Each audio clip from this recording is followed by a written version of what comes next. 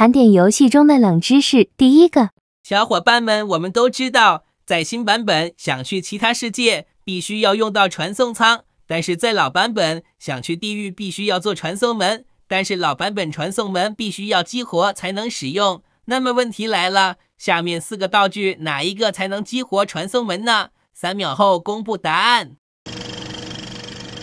正确答案是 B， 点火石。要是没有点火石，传送门是无法开启的。第二个，小伙伴们，你们看，这是老版本的蜘蛛，跟我们现在的蜘蛛不太一样，它长着2只眼睛。那么问题来了，下面4个名字哪一个是它的名字呢？3秒后公布答案。正确答案是 A， 大眼猪。有多少小伙伴猜对了呢？第三个，在老版本中有2种西瓜，分别是普通西瓜和黄金西瓜。那么问题来了，它们有什么区别呢？赶紧开动脑筋想一想。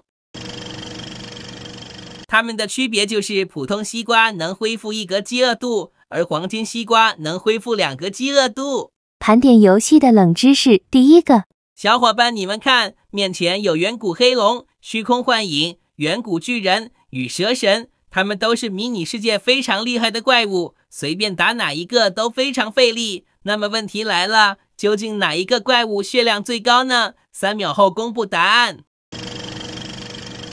正确答案是虚空幻影，足足有5000滴血。第二个，小伙伴们，今天我发现新版本更新以后，激光发生了改变。以前不管什么物体都能被轻松穿透，但是现在的激光没法穿透物体了。那么问题来了，站在方块后面会受到伤害吗？3秒后公布答案。